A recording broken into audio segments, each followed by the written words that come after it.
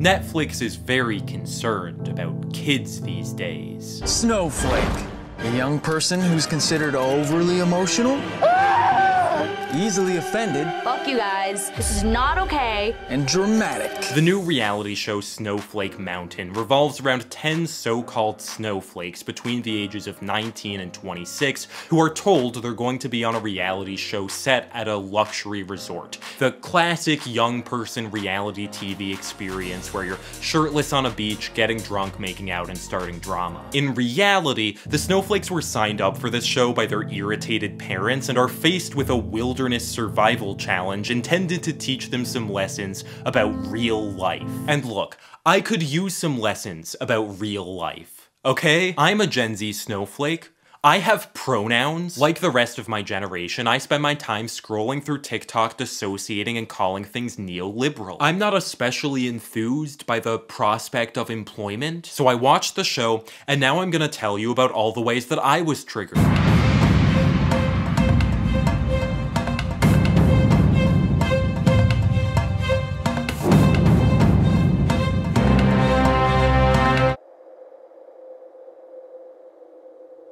We first meet the snowflakes as they're driven up a bumpy hill in the middle of nowhere, still optimistically holding on to the lie that they're headed to a luxury resort. But after they're abandoned on the side of the road, they begin to realize that this is not what they were promised. There's no roof anywhere, which is a concern. Out come Matt and Joel, two ex-military survivalists who explain to the snowflakes the actual premise of the show. You're here because your families have realized that you're not reaching your full potential. So everyone here sucks ass, basically.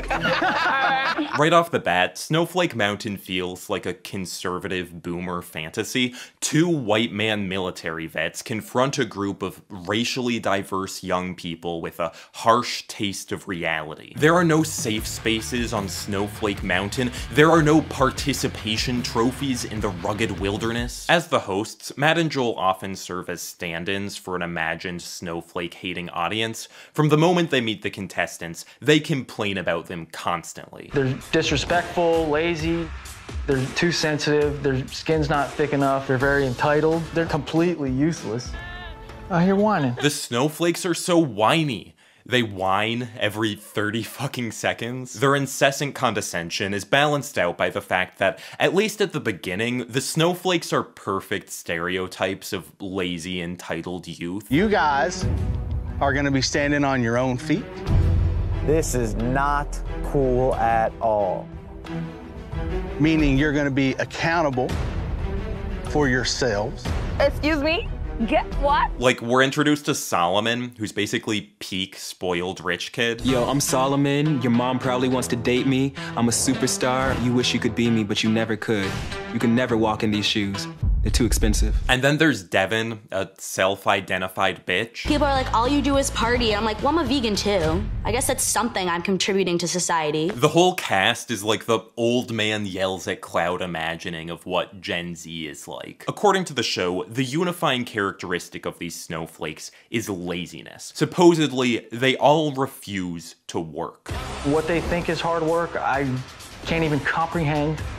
They don't want to earn anything, they just want handouts.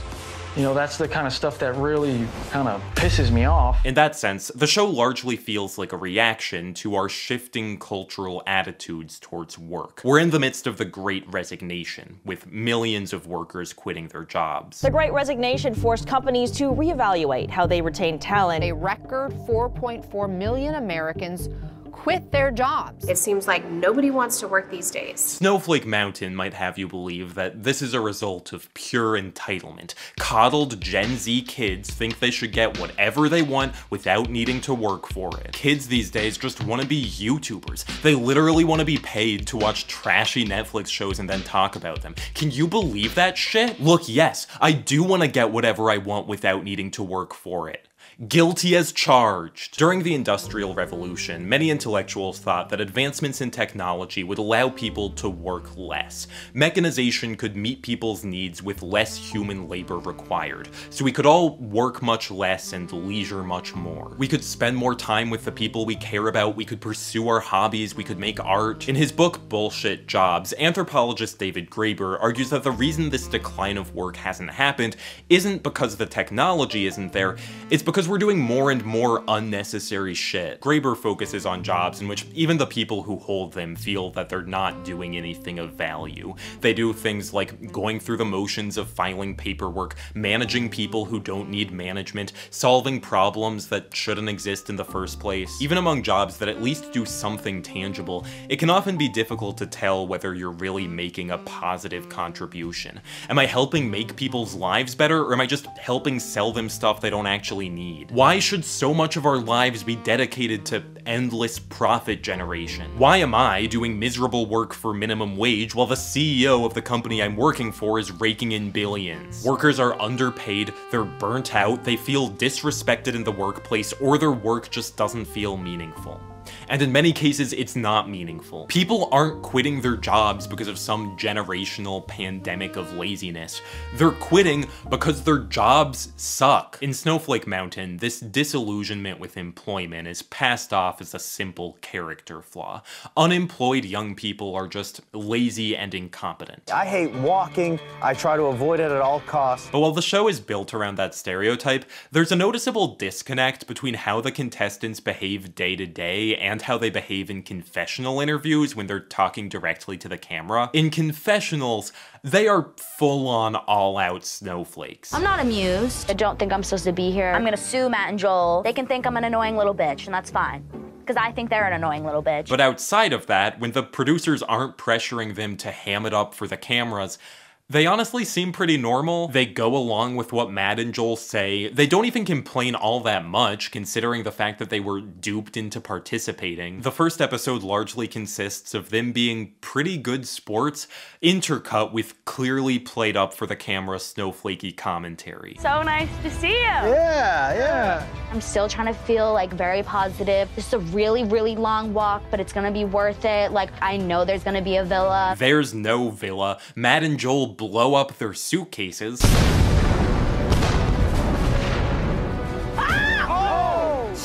This is for your own good. And then throughout the season, Matt and Joel repeatedly try to test the contestants' commitment to the show. We do question your commitment. The choices they make out there are gonna show us how bad they actually want to be here. Solomon really needs to work out if he's committed to being here. Why do you expect them to be committed? They didn't sign up for this. They're the ones behaving normally here. You're the ones who blew up their shit. We're blowing up their stuff for a couple of reasons. To teach them a lesson about adapting and overcoming, about setbacks in life, and simply because we want to.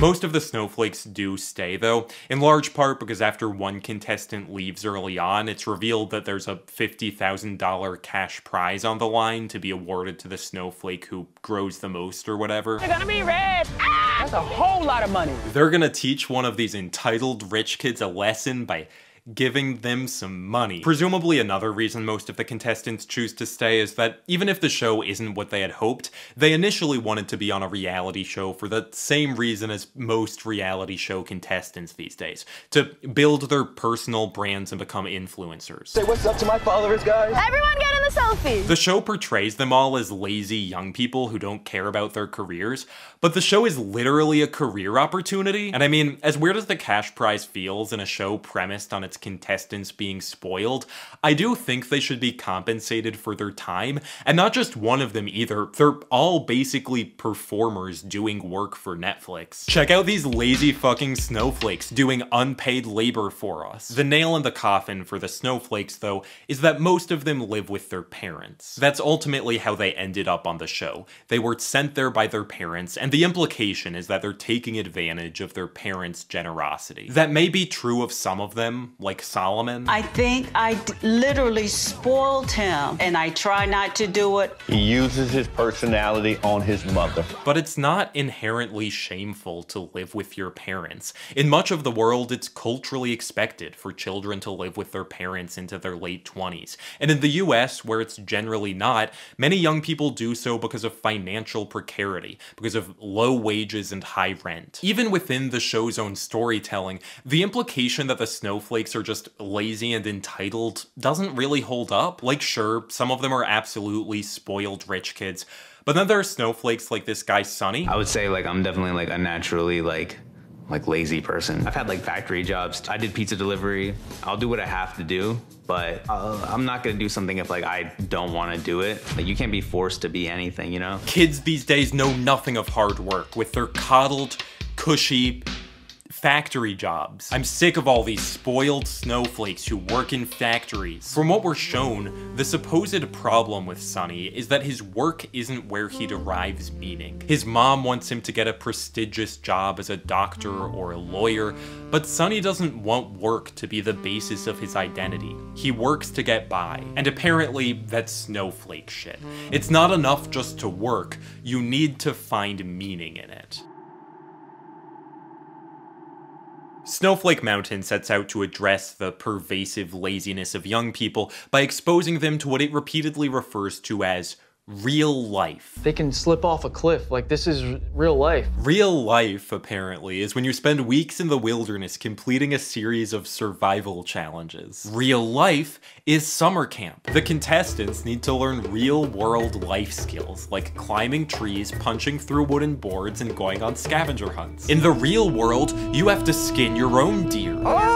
Your parents won't skin it for you. The parents were all complaining about things like that their children don't know how to use a dishwasher, and then the show is like, the solution is to go into the wilderness. There are no dishwashers in the wilderness. In the show, nature serves as an escape from the artificiality of modernity. Matt and Joel insist that these pampered young people need to be brought back in touch with their base humanity, which has been degraded by the luxuries of modern life. Mother Nature is the queen of tough love. Mother Nature's not gonna coddle you. The wilderness setting naturalizes the lessons that the show sets out to teach. The contestants are told that these aren't just lessons based on Matt and Joel's own values, they're natural. They're lessons from nature. All right, guys, wilderness school is in session. Huh? Predictably, the primary lessons that nature has to teach are about hard work. You can't be lazy in the wilderness or you'll starve and die. We often don't get second chances. Initially, the model of work that the show promotes seems to revolve around a rugged individualism often associated with wilderness. Matt and Joel invoke an image of masculine heroism. They talk about the importance of toughness and strength. Because the wilderness forces you to toughen up. The lessons get more complex than that, though. The show provides a vision of what good, meaningful work could look like, and at times, I sort of start to see the appeal. Okay, let's get into the drama. This may not have been the reality show the snowflakes were expecting, but at least there's still petty drama. In the first episode, the contestants split off into two groups, a water group and a forest group, with two separate challenges in order to find food rations. The forest group finds components to make s'mores. Marshmallow! But even though they're supposed to be shared by everyone, Solomon convinces the group to keep those top-tier snacks from the water group so that they can have more for themselves. Now I just look like I got a big one. Sonny, what do you think would be good to eat? I mean, I just wish that we got, you know, some more like dessert items. Like marshmallows or something, right? Yeah. Matt and Joel watched this all go down via spy cam, an iPad attached to the inside of an equipment case. Check out this little setup, man. Oh, nice. They keep acting like they're watching a covert surveillance feed that the contestants don't know about. For them to not have a clue that we're watching them remotely. I love it. I mean, we're getting intel on what's really going on. Yeah. But the footage is very clearly shot by camera people and edited with multiple camera angles. Anyway, this conflict is where the real lessons of the show start to shine through. Because in a way, the deception is a perfect act of individualism. It's a snowflake eats snowflake world. It's every snowflake for snow self. But Matt and Joel do not approve. The knife in the back, right from the start. They decide to give the forest group some time to see if they'll come clean on their own, and at first, Solomon keeps being like, we need to agree to keep this a secret, guys. We can't tell the others. And then an episode later, he just tells Devin, because he has a crush on her, I guess. I got you a chocolate bar. Vegan, of course. You gotta keep this a secret. She tells the rest of the water group, and it leads to a big confrontation. There's a lot of insecure people in this camp. There's a lot of fake people. Fake. Really fake people. And broke. Solomon's out for fucking blood. I brought the beauty when you brought the ugly. Again, this conflict started because Solomon wanted extra s'mores. The king that I am stands alone, and they're in an army full of losers.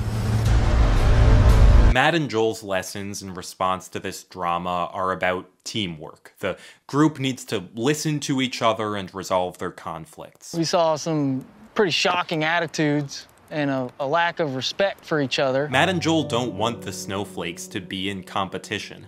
Instead, they're asked to cooperate with each other, to share their resources, and to come together as a community. The framing of the conflict suggests that good work is done not in service of yourself as an individual, but in service of the collective. Despite its snowflake-bashing premise, once you get past the first episode, the show is often surprisingly sensitive and compassionate. Like, Devin being a vegan is initially set up in the show as a joke. It's her one personality trait. It's annoying snowflake behavior. Because I'm vegan. But then when they get to the deer skinning challenge and Devin opts out, everyone's perfectly respectful. Yeah, her attitude was good. If she needs to leave, that's fine by me. Or when introducing the challenges, Matt and Joel often talk about them as mind over matter. The snowflakes can do anything if they just try hard enough. This is not a physical task, it's a mental task. This is all about mind over matter. But then one snowflake, Deandra, fails to climb a tree, and they're just proud of her for trying. I wouldn't have been any more proud of her if she would have rung the bell. Smells like a participation trophy to me. But no, Matt and Joel teach the snowflakes to accept each other's limitations, to help where you can, but not to punish others when they don't succeed. From each according to their ability to each according to their need. Matt and Joel are my Marxist daddies. Ultimately, though, I think the primary lesson of the wilderness setting is to demonstrate to the snowflakes that hard work can be satisfying. In the wilderness, the value of work is clear. You skin a deer to eat the deer. You cut down a tree for firewood to start a fire to cook the deer. The relationship between your labor and human satisfaction is clear. You and your wilderness comrades directly receive the benefits of your work. The snowflakes learn to take satisfaction in a job well done because the value of that job is made immediately accessible to them. It's hard work, but I mean, just watching that tree fall made it all worth it. But if this is meant to teach them about the value of hard work in the real world, I mean, the real world just isn't like that. In the real world, I pick up my dino-shaped veggie chicken nuggets from Whole Foods and I don't see the labor that went into producing them. The farmers and factory workers essential to the production process don't see my soy boy satisfaction when I eat the nuggets. And those workers aren't compensated for the value of my satisfaction.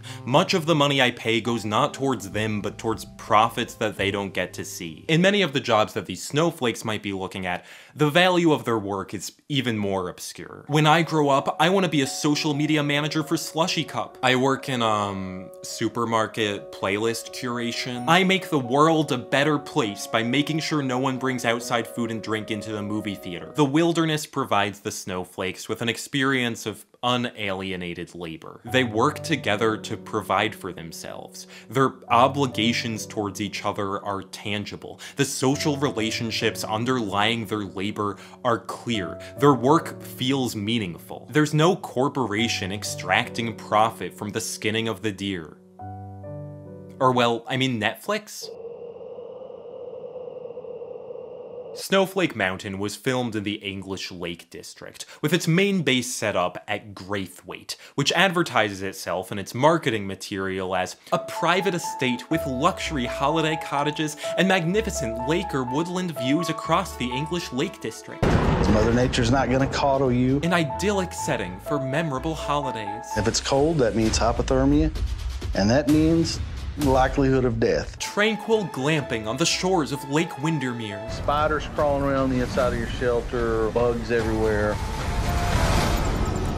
It can be Oh, yeah. Scary. This rugged wilderness survival challenge is occurring at a private estate marketed as a bourgeois luxury vacation spot. The wilderness that the show mythologizes isn't an escape from the artificiality of modernity. It's constructed. Environmental historian William Cronin makes a similar point in his 1995 article, The Trouble with Wilderness. He explains that the idea of a pristine wilderness that stands outside of human society is a relatively recent cultural invention. According to Cronin, in the American imagination, understandings of wilderness are tied to the myth of the frontier, a romanticized narrative of colonization. As historian Frederick Jackson Turner described the process, Easterners and European immigrants, in moving to the wild lands of the frontier, shed the trappings of civilization and thereby gained an energy, an independence, and a creativity that were the sources of American democracy and national character. Seen this way, wilderness became a place of religious redemption and national renewal, the quintessential location for experiencing what it meant to be an American. This was always a myth. The land was inhabited, and the native people who lived there were violently removed and displaced. The wilderness didn't teach its values to the frontiersmen. Those values were imbued upon it, rooted in narratives of expansion and conquest. And as colonization and industrialization progressed, spaces designated as wilderness were defined and maintained by people. The wilderness doesn't allow us a return to some older, simpler world. It's a modern invention on which our own cultural values and desires are placed. Snowflake Mountain makes it especially clear that its wilderness is crafted. It's supposedly a rugged survival experience, but it's an image of nature clearly staged for entertainment. Like the tree the snowflakes climb has climbing wall holds on it. As a reward for climbing the tree, they're given a hot tub. Welcome to the untouched wilderness. The show's fantasy of pre-capitalist, unalienated labor isn't actually available to us. And I mean, I don't especially want it to be. I'm personally not interested in hunting and gathering. I don't want to work motivated by a raw fear for survival. I like my soy boy veggie products with extra estrogen, please. For Cronin, there are stakes to mythologizing wilderness.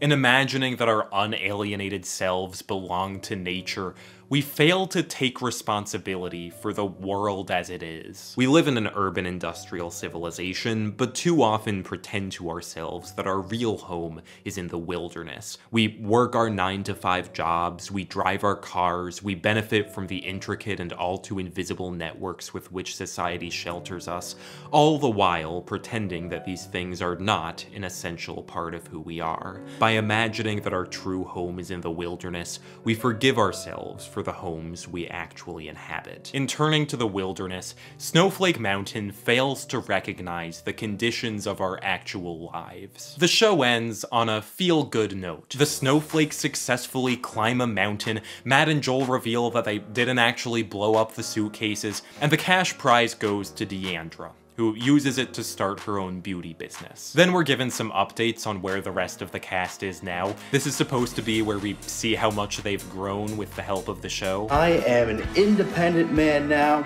so I don't need to live with these people anymore. I now live in an apartment attached to the house. Most of them are working in some capacity, but many of them still don't have jobs exactly. Several are trying to start their own businesses. Sonny started a podcast. He's no longer a snowflake working in a factory. Now he has a real job. Podcasting. The snowflakes' aversion to wage labor hasn't changed. They're still avoiding employment through their various entrepreneurial pursuits. Now though, the show presents them through individualist success narratives. They're conquering entrepreneurs. In its best moments, Snowflake Mountain promotes values of community and solidarity.